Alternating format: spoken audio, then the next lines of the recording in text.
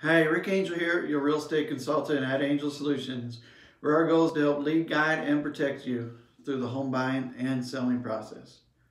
Today's home selling tip is use extra rooms wisely.